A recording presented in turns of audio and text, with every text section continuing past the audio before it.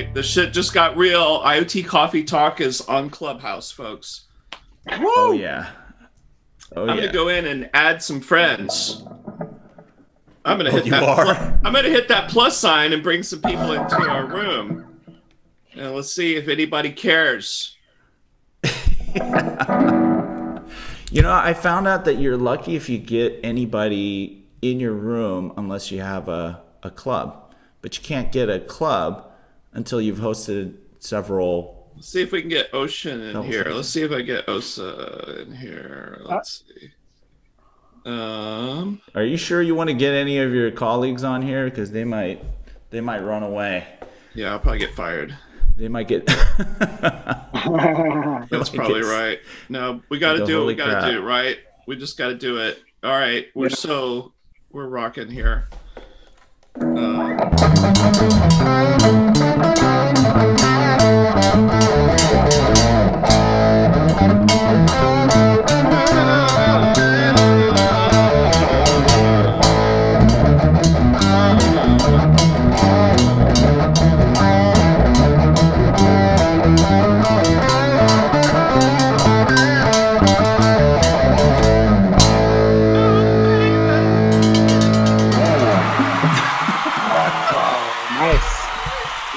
Rock and roll, baby. That's what we're about. Rock and roll, IoT, and drugs or sex.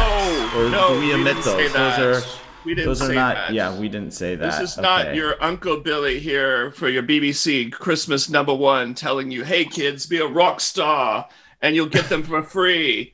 No, we would never do that. It's not about that. So welcome to IoT Coffee Talk. I've got my coffee, and Wienke's got the talk. Absolutely. Okay. Yeah. Wow. Thanks. Great. Nice. Finally. Yeah. Absolutely. Absolutely, man. So you had a big event last week. It was all week. Woo. Yeah. It was. We had the Things conference event, all focused on what we do with LoRaWAN, and we had a lot of people, around 4,000 people from all over the world. We usually do it on a physical. Of course, physical in Amsterdam last 2 days of January, the Thursday and Friday. We got lucky because we had the conference in 2021. Actually, we had a conference with 1,500 people from 62 countries in 2020. Wow. That's amazing. That's what can you tell your grandkids? You know? Yeah, but hey, let's back up for a moment, though. Wienke, introduce yourself. First off, you're like our first guest. We usually don't do guests, right? And we might change our format going forward because we've been afraid to do guests because we figure they might find out that we're all faking it and we're just making shit up. Yeah. I'll just play along. I'll play along. Yeah, and then and just to introduce ourselves to the whole. Well, actually, this is our first time on Clubhouse, right? Doing the show on Clubhouse. Yeah, and there's thousands of people on our little room. Oh yeah, it's just completely ludicrous, man. It's getting silly. I don't know what to do. Can't handle it. Yeah. So go ahead and introduce yourself, Wienke. Yeah. So I'm a CEO and co-founder of the Things Network, and what we do is we help companies and makers and smart cities build Internet of Things networks using LoRaWAN and using the low power capabilities of these networks. And examples are that we the smart parking place, smart mousetrap, smart water sensor to prevent a flood. We build networks on ships, on railway stations, and how we distinguish ourselves a bit in maybe a bit of an atypical approach is that we think the developer is the most important actor in this play of IoT because it's extremely hard actually to make it, and the scope of competence is so wide that we need to have tools that make it easier, and that's a bit of the core of our core hypothesis, and that's a lot of things result from that, but that's where it starts, where we feel. Yeah, and Wienke, before we got on, I was mentioning to you how actually really well done. The event was, and I'm not just like blowing smoke up your ass. It was really good, and some of the things that I thought could be best practices for a lot of other organizations putting on virtual events is these short formats, this 10-minute thing that you guys had, the limit. And oh, hey, we have Mark coming on. Cool. Hey, the Mark. Spaniard. He has an Android phone, so he can't really join us on Clubhouse, but okay. This is cool. Yeah. Hey, man. Hey, how How's are it you going? Hey. You missed our 70s tribute to you, dude. We did Black Dog, Led Zeppelin. I can't hear him. You're missing out. You're going to have to translate. And I'm a really horrible lip reader. Going back to what I was saying earlier, I mean, these short format presentations, these keynotes were awesome. And, having presented two of them during the conference, it really put a pressure on me to make the presentations dense but concise, and I think that's great. Then you don't get these people up on stage like wasting a bunch of your time just mumbling about stuff and rambling on. So that plus all the little cool virtual whatever.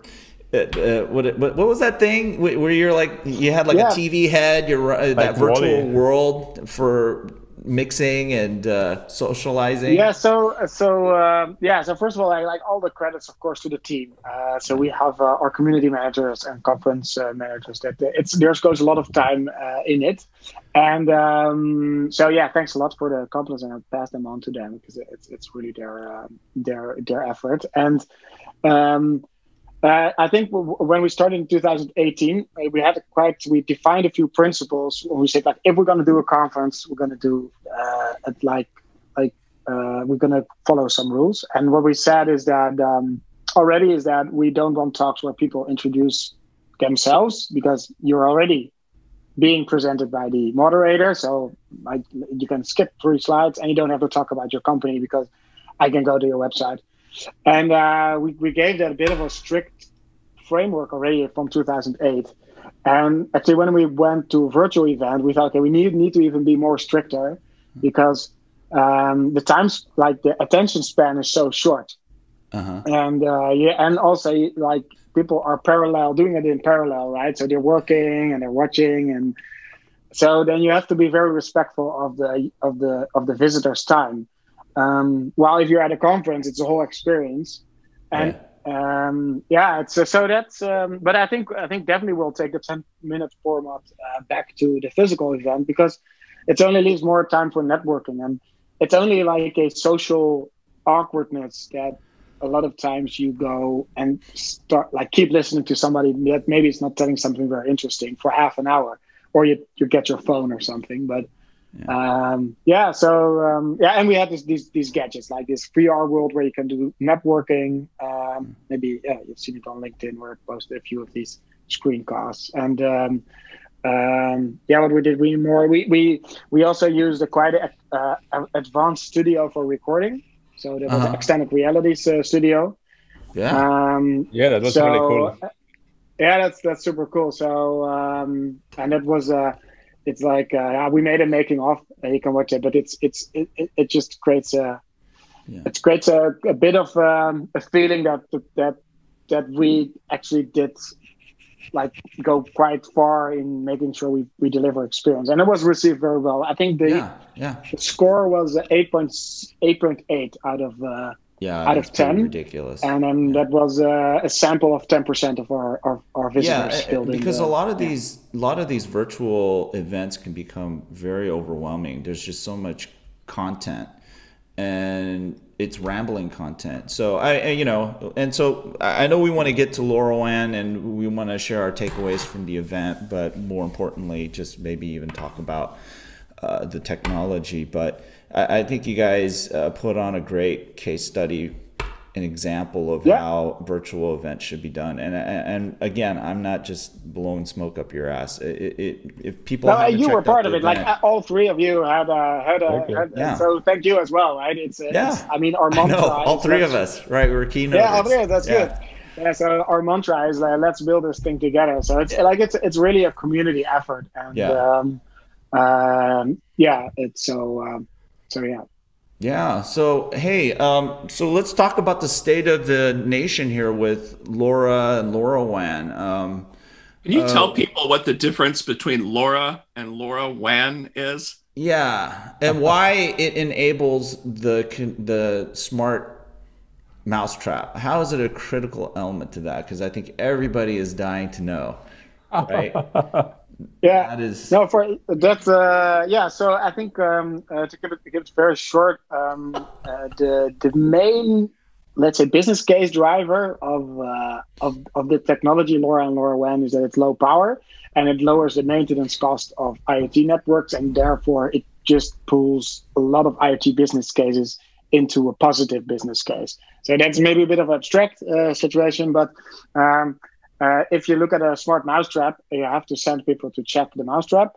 And if you let the mousetrap know if a mouse is caught, then all of a sudden you only have to send somebody to empty it when the mouse is caught. So this is a very simple bottom line OPEX reduction use case. So that's a bit of the use cases that are also starting to mature after 5 years. And then going into to Rob's question on what's the difference between LoRa and LoRaWAN. So LoRa is the specific RF protocol. So it's a way that it puts a radio signal on the air in a way that it can travel very long through using a so-called chirp method. Not going into deep in that. And LoRaWAN is like the routing protocol, and it allows multiple antennas to act as one network, but also multiple networks to act as one network. And if you look at that, the internet, LoRaWAN is like the IP, internet protocol, and the physical layer is then the air and these transceivers. So that's a bit in a nutshell. Because I've got good friends that I've worked with at Microsoft and Hitachi when we built Lumada. So both Alistair Fulton and Steve Engendorfer.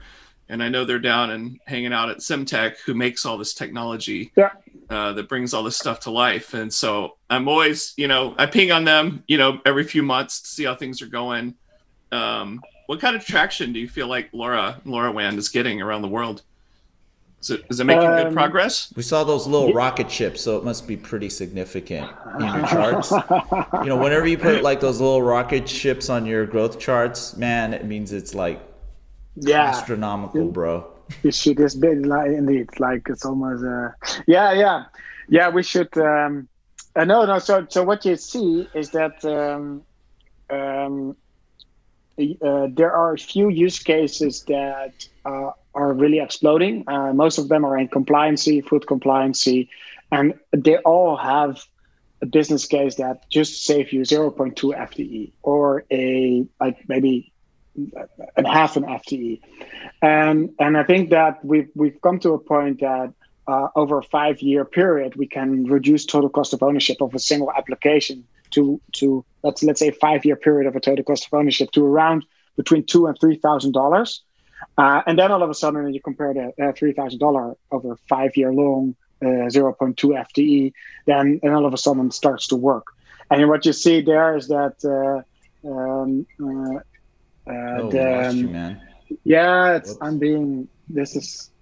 struggle is real.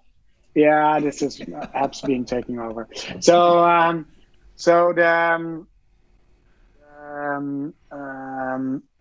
what you see, a few of these like verticals are really taking off, and I think what we try to show off a bit, with the rockets and but these are all real numbers. Is that what we've shown is that the adoption is very widespread horizontally across a lot of different industries.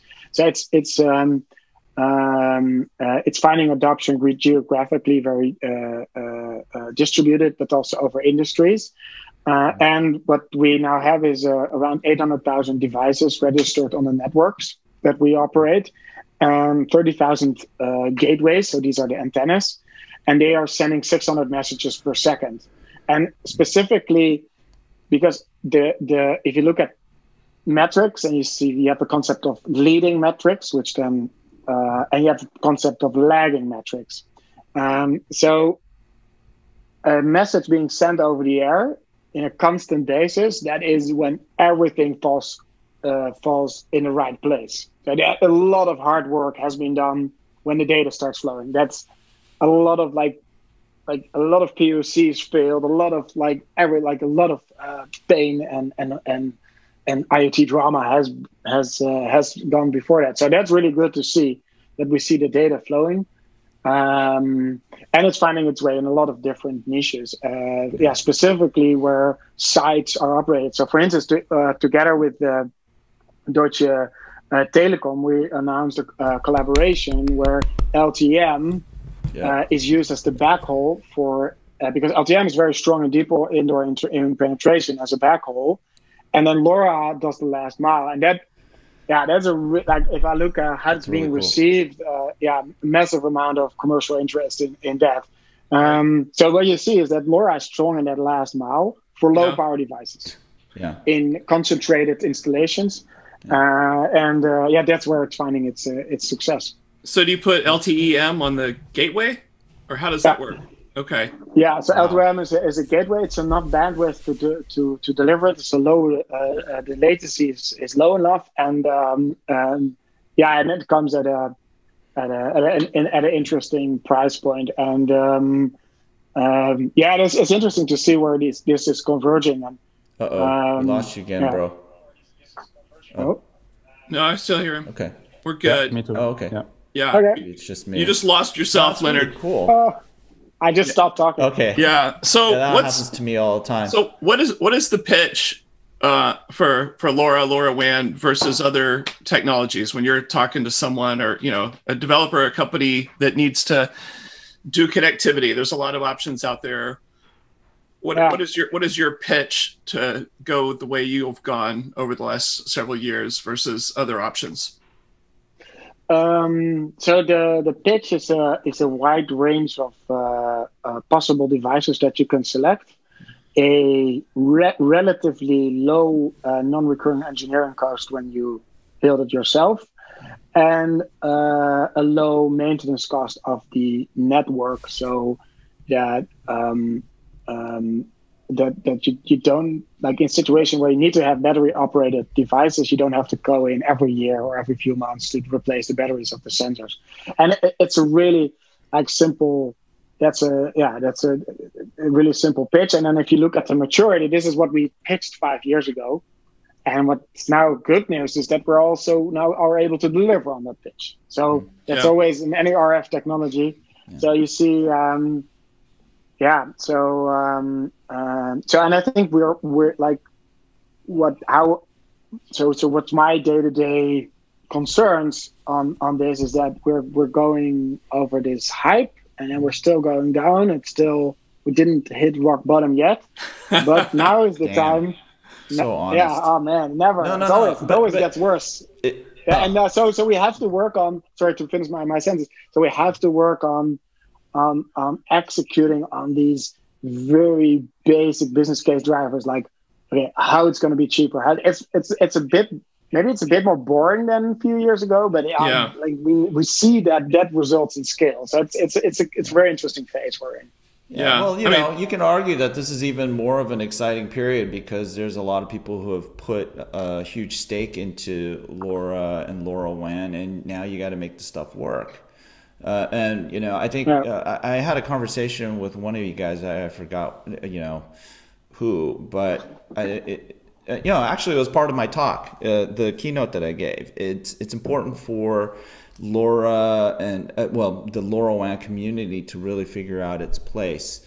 And what you see out there in tech discourse are all these religious wars about the different protocols and technologies for connectivity. The fact of the matter is, like your deal with Deutsche Telekom is a perfect example. It's a recognition that there are going to be heterogeneous networks out there, and that 5G is not going to dominate everything. Wi-Fi is not going to dominate everything.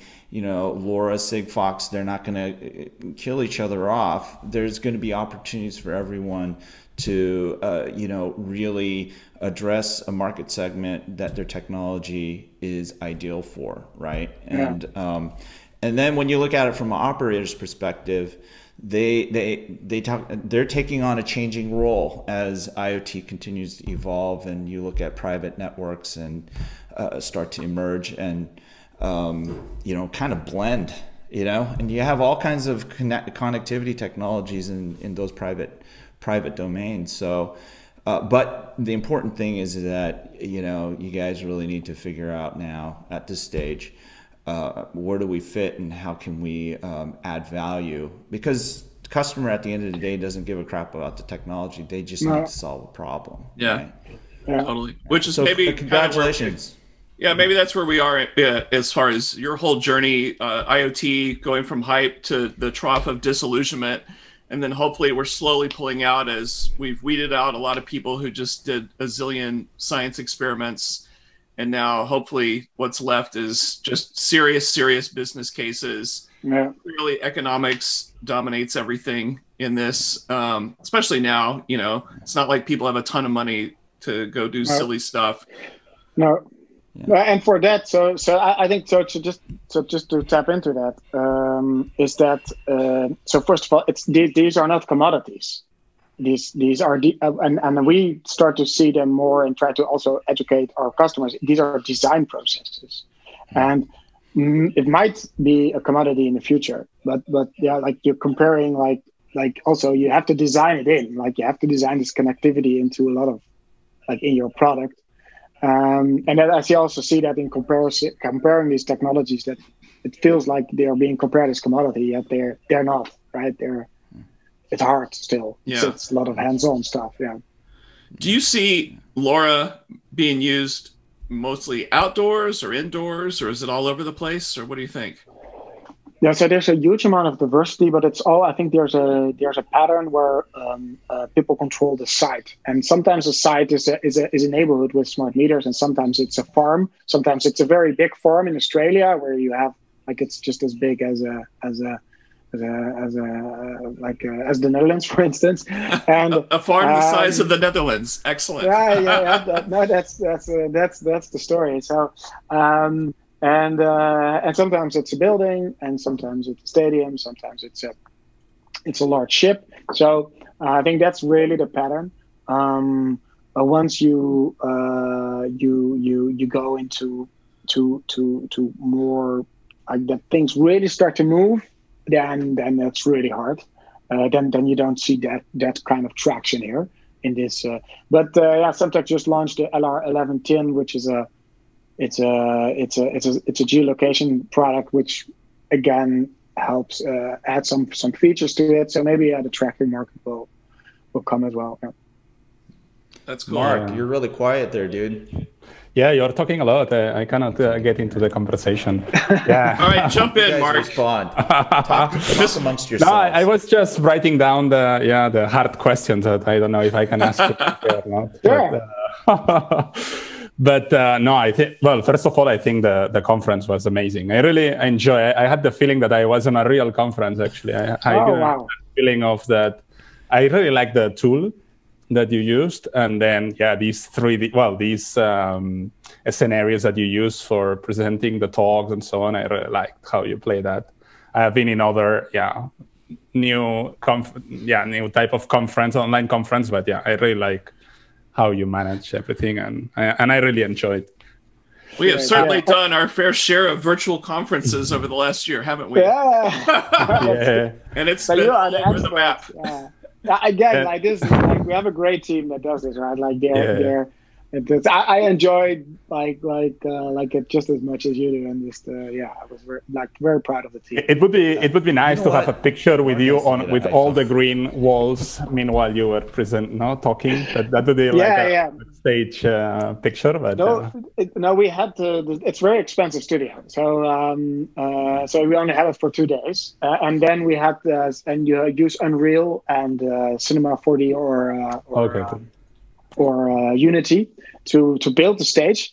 So while we were recording, we could do this, we could do that. So we because so we were not in it yet. So we were not we did some tests, and we you need to synchronize it, and definitely you have you can for next edition. So one of the things I was discussing with Benjamin Cadet from Microsoft, he had a very cool talk where he used Blender as a tool to also a 3D model the digital twin. So I said to him, next time we're gonna make sure that we stand in there just to create this more fancy effect. So Awesome. So what kind of ideas do you have more than Mark? What's on your wish list for the next version? Yeah, I don't know. I need to I need to write. But let's talk into the more complicated things, because I think we are getting into this maturity, or at least people are starting to understand the low power weight area network technologies, and that's really cool. I mean, I think that Sigfox is having a hard time right now. That's pretty bad, actually, for the industry, I guess. But on the other hand, I think LoRa, it's growing. Oh, hold on. I think he's still speaking. Sorry, Greg. Greg's talking. There's actually somebody speaking. On the Clubhouse or what? Yeah, Mark. Talk to us, Greg. Get an iPhone, man. Yeah, you can ship me one. You have to figure out how to make this thing I can send you my address. All right, Greg. Yeah, there is, because one of our talkers here, Mark Poos, who's not gaps. an iPhone user. Yeah, we have an air gap. We have an air gap. We have an air gap with him. But hey, great. We have to figure this out. The hard questions, and maybe you can translate that into the Clubhouse crew. So one of the complaints I saw from the community. Yeah, definitely. Thanks for volunteering to. Maybe I just put my phone under the ear thing like this. Does that work? I don't know. No, we'll have to figure it out. Sorry, Mark. Sorry, man. Sorry, Greg. That's what happens when you buy an Android phone. Yeah, exactly. Well, look at you, man. You what are you trying to put your Samsung on the market right now, right? To get rid of it, dude. Yeah, Nokia. Yes, you have to not have an iPhone so you can be in this elite Clubhouse, right? Yeah. Exactly. It's super inclusive Clubhouse. Yes, with Elon Musk and everybody else, and Mark Andreessen and everyone else in Silicon Valley. You gotta, the struggle is real, folks. Whatever. Yeah. Oh my God. Should I disconnect, or that's okay? Okay, Greg, go ahead. Go ahead. Go. No. So one of the complaints I hear from the community, it's it's this movement to the Things stack instead of the Things network. I don't know what feedback did you get from that? From what exactly? Sorry. From this move from the Things network to the Things stack. Greg was actually talking on Clubhouse. Yes. It was Mark. It was Elon Musk speaking, or Mark is still talking. Greg is still talking. I'm going to put Greg on the microphone. Go ahead. Go ahead, Greg. I'm sorry. No, that's all right. I'm kind of confused, but you just tell me what to do. Can you hear Greg? Yeah, I can hear Zoom? Greg. Hey, Yeah, Greg. I don't know. Go for it, Greg. This is all right, I'll go ahead. So just for context, I used to work with Rob at Hitachi on the periphery. I was on the periphery of Rob's great work on Lumada. But I have two questions. So I'm curious if there's any opinions on the future of Sigfox in the U.S. Obviously, they're doing reasonably well in Europe. And my second question is on more on the LoRa side, as far as where we see the future for Amazon Sidewalk. And I've got some opinions about how they stumbled through that, but I also still see lots of potential. So I'll mute myself and just interested in Helium, maybe Helium as well. Sidewalk. Those are some good questions. What do you guys think? I put that on the second question about helium I as well, maybe for Wienke. I don't know if I actually have. But I don't know if you hear me. On it. Did you hear the question, guys? From Yeah. Greg? Yeah. So how do you want me to respond? Or yeah, you know better than we do, Wienke. Go ahead. Yeah. Yeah, I think Sigfox. There is a place. They were super early, and they burned through at least $1 billion in capital. I think combined with them, the company and the operators. I think specifically what they ran into is that they were not able to commoditize it enough, and it still is a design process. So Sigfox is a design process, LoRa is a design process, LTM is a design process, and there's so much more to it than having a subscription on a connectivity network. And but I have a lot of respect for their model and the vision around focusing everything they do on business level SLAs instead of technology SLAs. And I think they are an example on how you should want to do it. But it's not at scale with probably what they hoped to be at 10 years ago. So yeah, that's my outside view of that. And I think the question around Amazon Sidewalk, I think it's not publicly known that using LoRa, and we were just addressing the difference between LoRa and LoRaWAN is that if you want to tap into the ecosystem and tap into the network effect, LoRaWAN is a really good choice, and it also gives you a lot of great features. If you don't need that, then you don't need to use it. So I will always be, of course, I'm biased, and I will try to explain you used to have to use LoRaWAN. But if your ecosystem, or for instance, in the case of an Amazon, they would decide to be closed ecosystem, which also can be a choice, then they shouldn't. And in the end, what I feel and what we've learned is that the value is not in the network. The value is in the complexity, and the problem is in the design process. And the network is extremely easy to build. So I also wouldn't see it as any competition for LoRaWAN. I don't think that if Sidewalk is a success, that LoRaWAN is not a success or whatsoever. So I think that's a Semtech success, right? Mm-hmm. Sorry? To have a Sidewalk using LoRaWAN, that's a Semtech success. Yeah. I think every LoRa success is a Semtech success. Yeah, for sure. I'm sure that Amazon tried to build their own protocol because they didn't have any clue about LoRa or anything else. So I'm sure that they tried to build something themselves and get convinced by Semtech that existed. No, and I don't know. I don't know if you know the interest story or not. No, I don't know. So okay. it's I just I mean, I'm also a bit more in a hyper focus on just really doing what like we're now in 100,000 fridges around the world, and why we're not in 100 million fridges out of the world. That's the challenges that I'm trying to beat, and I don't think that I don't think any other IoT success will be a threat to what we do. I think any IoT success will be beneficial to what we do. I think what do you think about Helium? Yeah, and No, you have Microsoft as well as AWS really working with you guys quite a bit, right? Sure. You know, providing interfaces to LoRaWAN and integrating into their platform. So, yeah. Yeah, I remember the first time Wienke and I talked was when I was still at Microsoft 1,000 years ago. And he was getting started, and we were just getting started too. We were literally incubating Azure IoT at the time. We had just made a big shift. We had our IoT platform it was like more of a SaaS platform back then. It was part of the embedded group. Like all my friends from Windows CE and all those guys built this thing.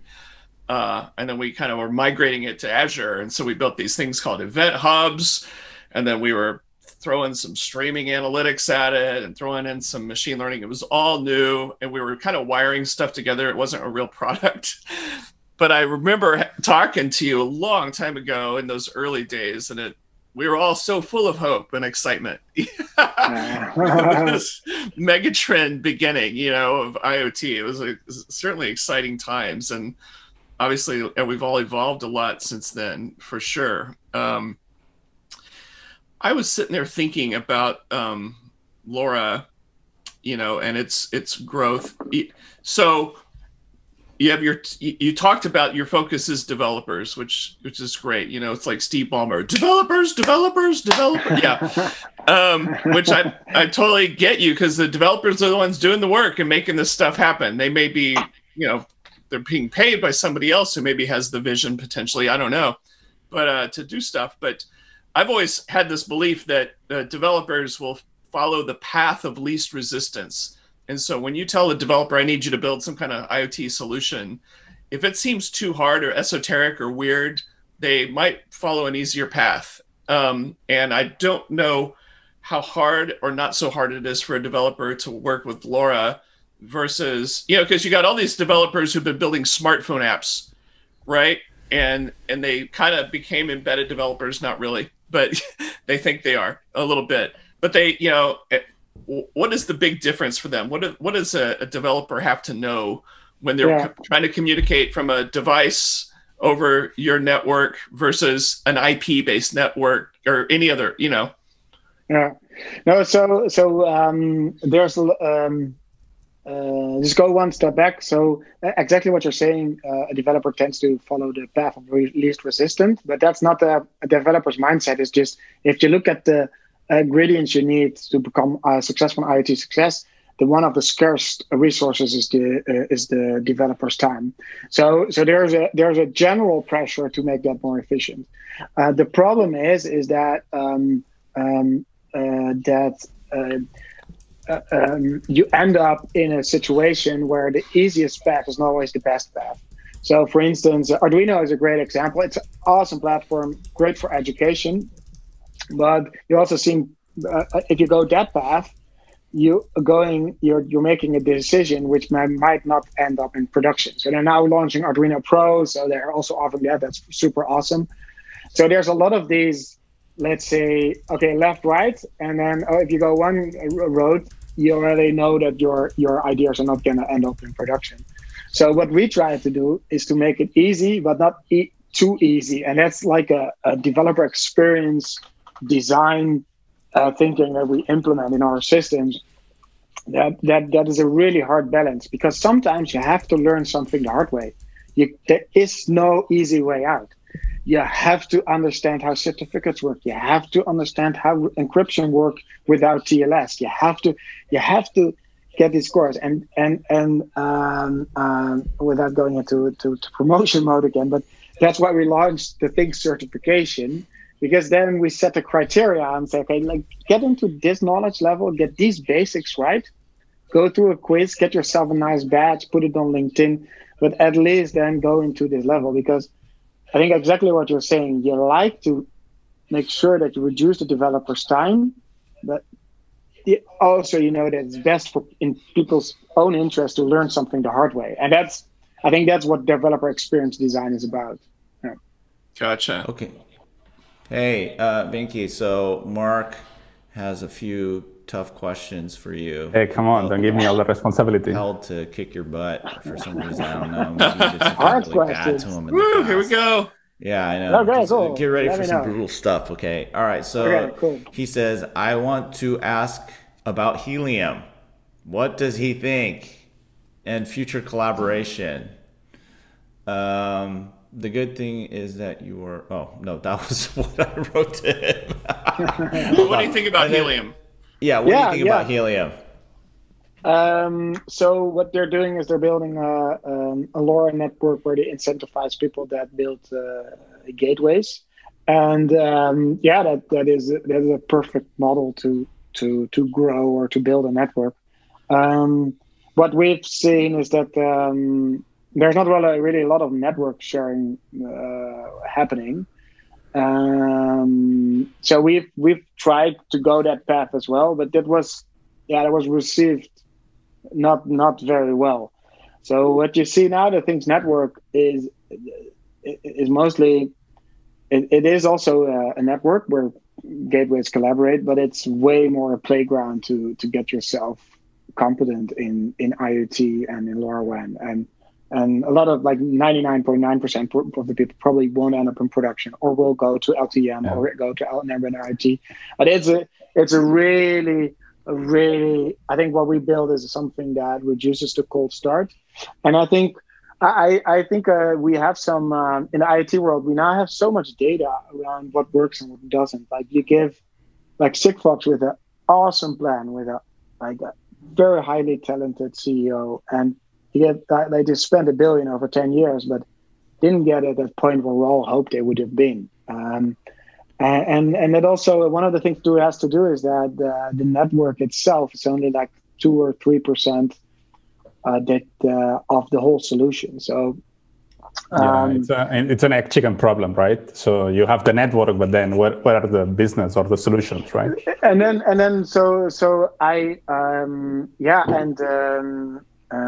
I don't think that the economic value you can generate with a antenna in an open spectrum. Yeah, we sell gateways for $70.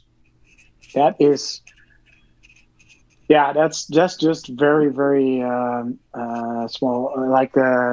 And you can put them on anywhere. So, right. Hey, David, greetings. So again, I think I do not follow that too much in detail, but I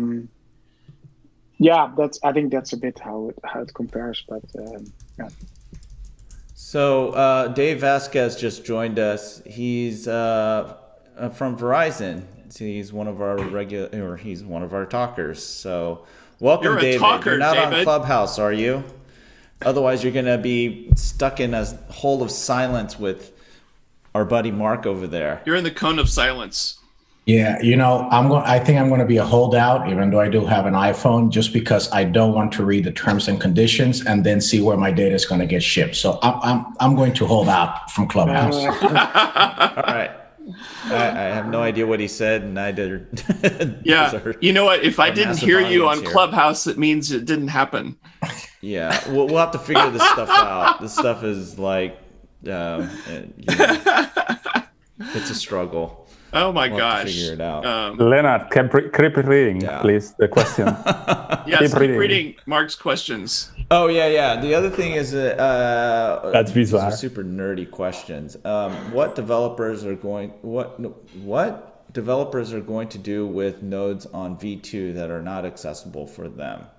Are they going to get lost? So. Well, this is a very detailed question.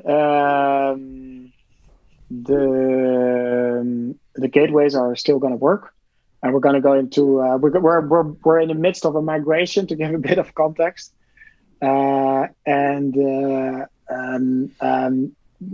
we're at it, we're going to look at how big the problem is.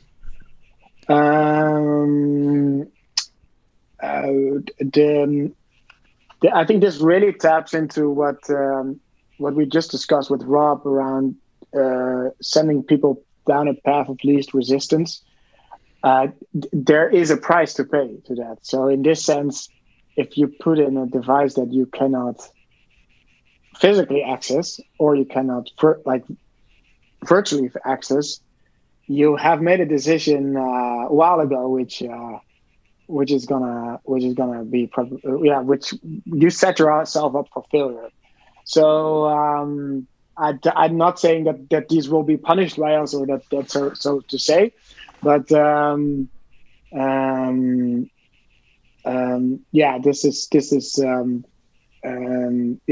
is going to be an ongoing discussion, I think. We're not going to leave people in the dark. That's what Johan and I said on stage, that for sure we're not going to do that. But I think ending, like, somebody that's in a situation who doesn't have physical and virtual access, I mean, by law, that won't even be allowed in a few years. So, yeah, it's not a good situation that they put themselves in. Indeed, yeah. Okay, here's another brutal question. Ready? Are these brutal? I don't know. Yeah, nothing but brutal questions from here on out. How is the thing stack changing, or how has the thing stack change been received by the Things Network community?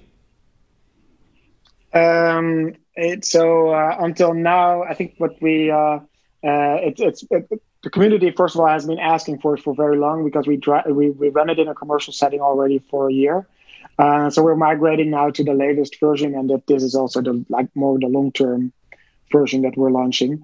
And first of all, the open source community has been super happy that we have an open source version now that they can run on their own Raspberry Pi or on their own server. So that has been super positive. And now we're bringing it to the open network as well.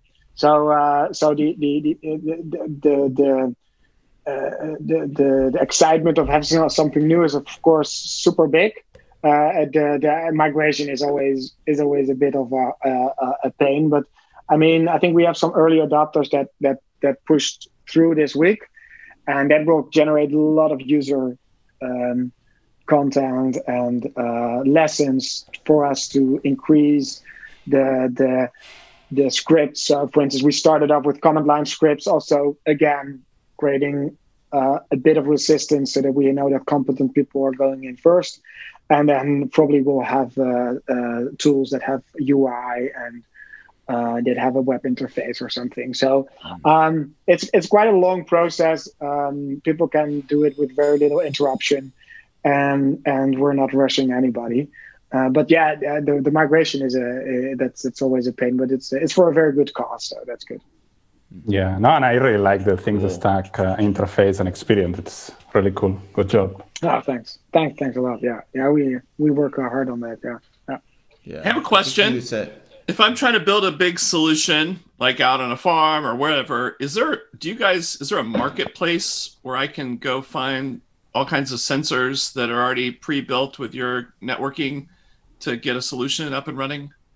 Yeah, so we actually what we did during our conference, we had just seeing if we had a LoRaWAN Wall of Fame, and what we have there is it's also a bit inspired by the situation we're now in with the Corona crisis. But you have sensors that we support, and before buying a sample, there are payload emulators and data stream emulators. So you can actually interact with the device like it's on your desk.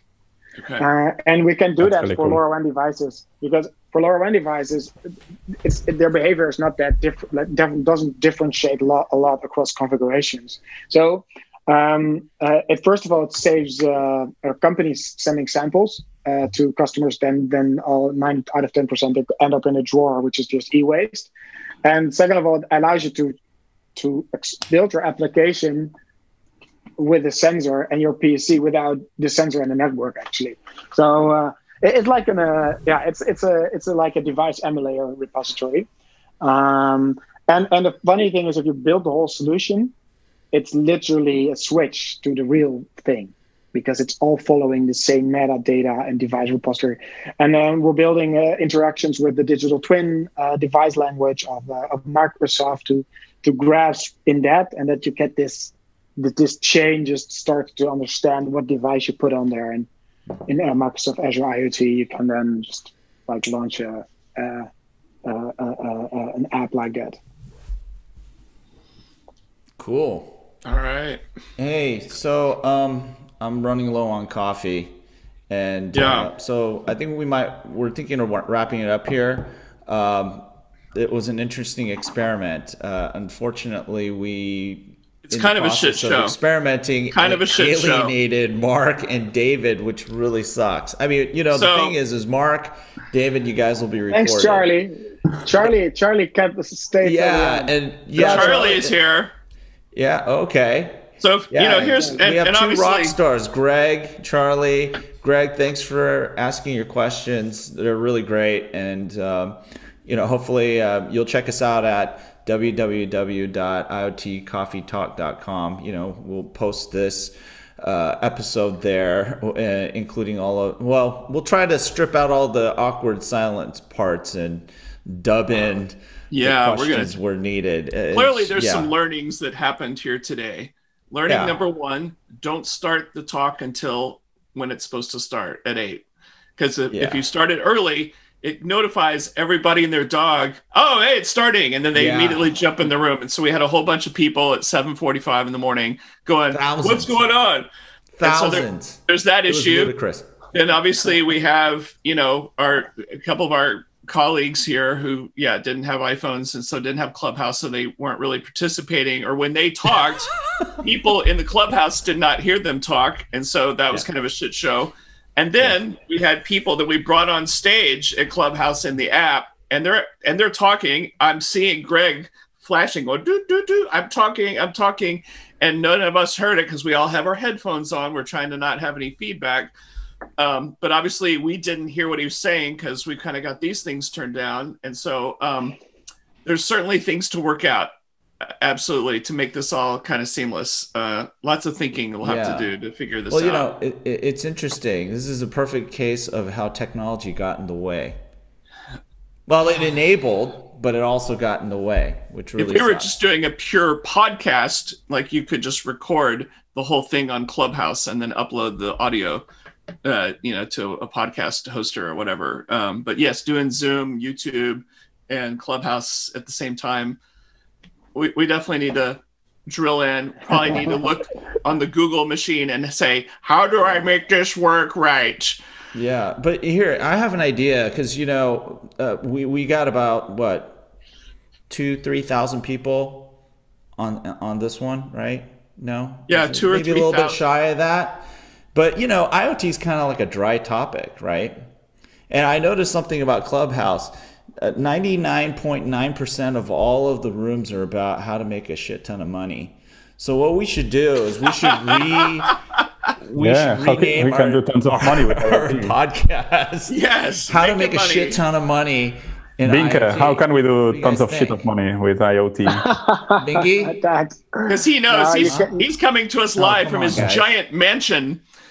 All his ultra, his Bugatti out in the front of the driveway, and so with his fortune in LoRaWAN, right? No, we don't have a Bugatti. We open source our code, so they're mutually exclusive. Yeah. Wow. So sorry, folks, no money here. Poverty. No. Hey, this is all I gotta say. You play your game right, you're gonna make dinero, man. It's like there's a game there. So. How long does he have to play? But that's not true. I mean, that's a business model, right? It's an open source business model. That's the problem with hype is it sets the expectation that there's going to be this explosion. It's great to get developers engaged, but it's another thing to actually survive through that the hype hump. Yeah. You're right. If the hype is too amped up, you get on the other side, everything collapses. So, that's why you have to travel light. Because otherwise that's why you have to travel light. So don't get any crazy PCs on board. That's what we did not do that. It's like all this quantum computing crap, people going just completely bonkers with that stuff. Yeah. Hey, real quick, Wienke, what's the difference between the Things Network and the Things Industries? So the Things Network is focused on this, what we call 0 to 1. So helping developers going from, help cure their cold start, maybe you could say. And the Things Industries helps enterprises go from 1 to 1 million. So we just see that these are so distinguishable phases where it's really easy to solve 0 to 1 with good tooling, open source, but not with very strong or like very strong commercial models. And when you want to scale, you want to outsource liability mostly, and then we're there to deliver that service. So we manage your gateways, manage your devices, manage your security, and that's where we where we come in. And there's also this open source business model. So if the Bugatti comes from somewhere, it's from the things industries. But right. But with the things industries, you also manage. Yeah. So it looks like people are rolling in. Oh, hey everyone, how's it going? Yeah, we're about to wrap up here, but you can watch this episode of IoT David, Coffee Talk make something, please. www.iotcoffeetalk.com. We'll probably publish it in the next day or so. You never know. But hey, but I did like the 0 to 1 reference. It's a great book by Peter Thiel. I highly recommend everybody reads it. Yeah. Yeah, and we'll see if we're going to be back next week. We'll make an announcement because this was a little bit of a we might have to ship that didn't quite go right, and we'll figure out some kind of microphone. Yeah, we need to yeah. How do we pull Clubhouse into Zoom? So, indeed, that's a challenge. Yes, we'll figure it out. Leonard, I don't think you hear Mark. I cannot because you are listening. He's not hearing. That's what the. No, Leonard is not hearing you. So, oh, wow. So if you wondered why Mark... Oh, Greg, yeah. But yeah, I think this is a great startup idea. Making a... Yeah. Zoom, there you go. Figure this shit out, somebody. If Clubhouse lasts. Yes. Let's see how long. Well, since Facebook is collapsing... This is really a marriage. Like people are just talking over each other. Yeah. No one has any idea. Yeah, Leonard, absolutely. Yeah. He's got to get cut off, man. Absolutely. Hey, Greg's talking again. Let me put him on the microphone. Oh my God! All right, here we're gonna do this old school. That's hilarious. They just talk shit about me. Greg's talking. Okay.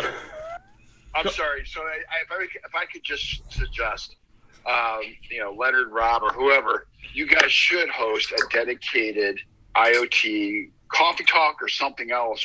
Theme it however you want, but do that here in Clubhouse and just have the conversation in Clubhouse on top of whatever you're doing on YouTube or Zoom or whatever, which I don't see or hear. But I think that you get a lot of interest and a lot of engagement around this just in Clubhouse alone. I would just focus on one platform at a time. There you go, folks. You're so awesome. That's the best thing awesome, man. ever sat in the last 6 months. Why didn't we think of that? We really actually didn't, and it's so simple. And usually, the best solutions are the simple ones. Yeah, we didn't think. Let's do that. You know what doing this is like, kids? If you're really old, you may remember you have your receiver with the song coming on the radio, and then you have your tape deck, and you push record and play at the same time to record the song. That's kind of what we're doing here. Yeah. Oh yeah. I mean, it's like old school. And the DJ is talking over the beginning and the end of the song. You're like, ah, yeah, exactly the same experience.